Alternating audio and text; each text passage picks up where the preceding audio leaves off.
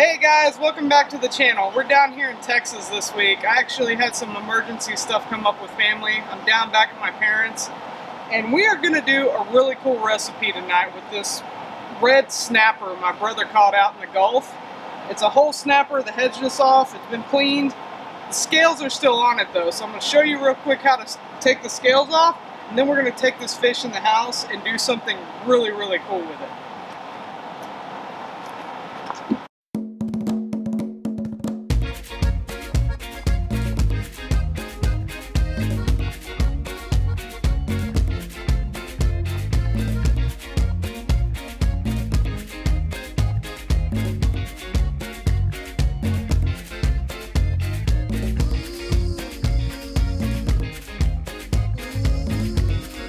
Okay guys, we are back in the house with our red snapper. It's completely scaled and we are ready to start getting it ready to steam. We're going to steam it in tin foil in the oven. So we have it on a large pan where the large fish will fit. You can also steam in one of those little bamboo things. We don't have one of those and this fish would be too big anyway. So what we're going to do is we're going to take a sharp knife.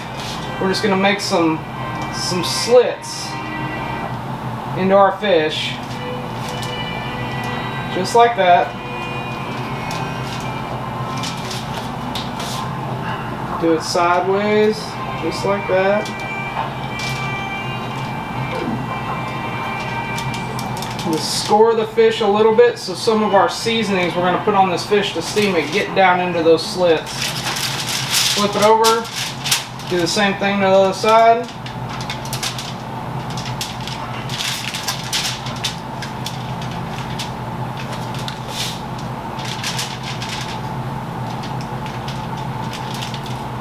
Red snapper is a super versatile fish. You can do almost anything with it. One of this size is perfect for this recipe.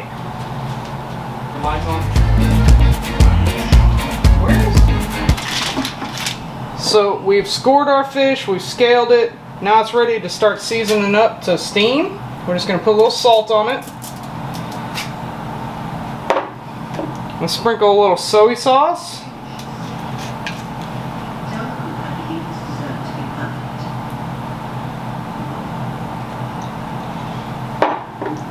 A little sesame oil. This stuff's very strong. You want to take it easy with it, but it's very delicious on fish.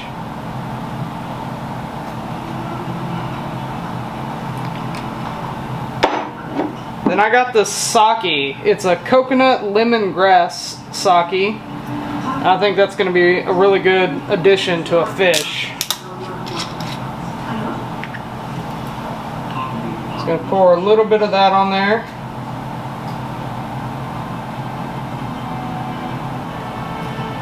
And this is going to give this fish some juice to steam in besides its own juices and create some delicious flavor. We also like a little spice in our family, so we're going to add a little bit of this chili garlic sauce. And just mix all that in there.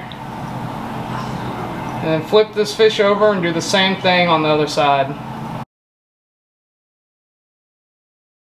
Okay, so this fish is all seasoned and ready to go. We have our oven preheated at 450. And what we're going to do is we're going to cover this fish up with some tin foil and kind of create a loose covering that's sealed all the way around so this fish will steam inside the tin foil.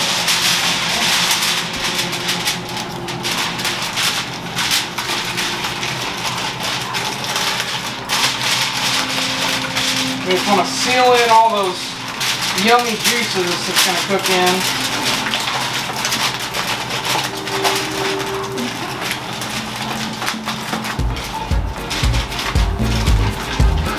And ideally, you want to cook this fish about 10 minutes for every inch of thickness of the fish. This fish is about 2 inches thick. We're going to put it in and set the timer for right about 20 minutes.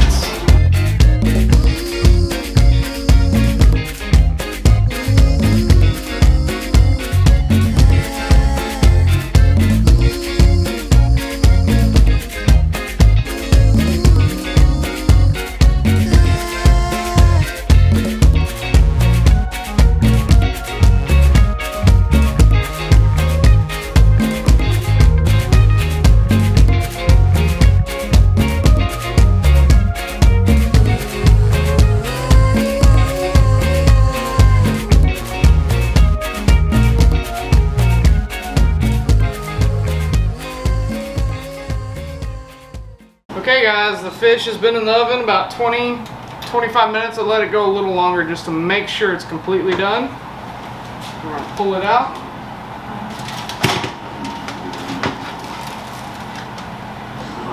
Bring it over to a surface that it's okay to set something hot on.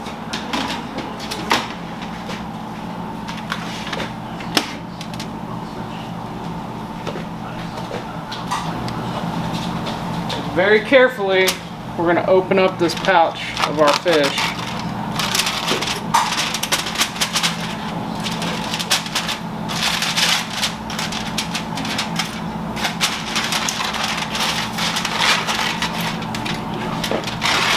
There you have it. Perfectly steamed in its own juices.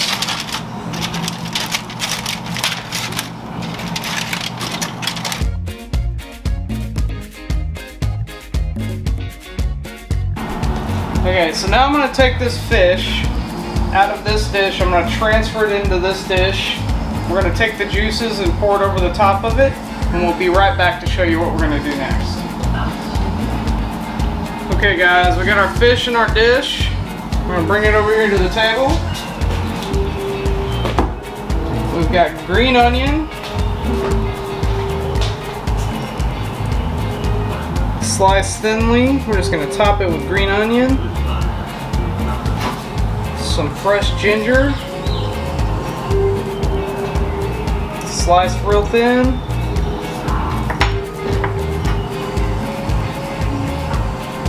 The next thing we're going to do is we're going to come over here to the stove. We're going to heat up some peanut oil. Just a little bit. We're going to let that peanut oil get almost to a boil. Alright guys, so what we did is we heated up some peanut oil on the stove. This is super hot, it's dangerous, you want to be careful doing it. We're going to bring it over here to our fish.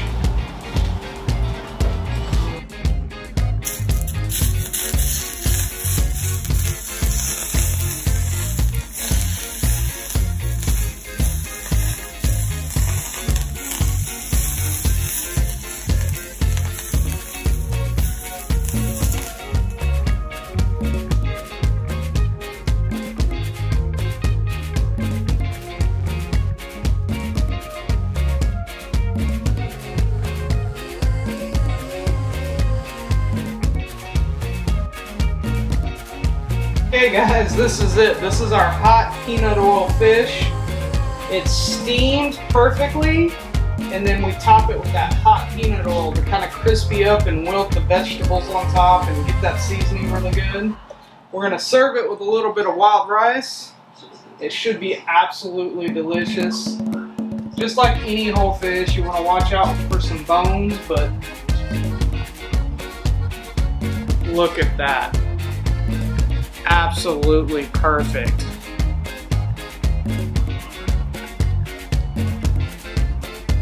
Alright guys, we're gonna sit down and have some delicious dinner as a family. I hope you enjoyed this recipe.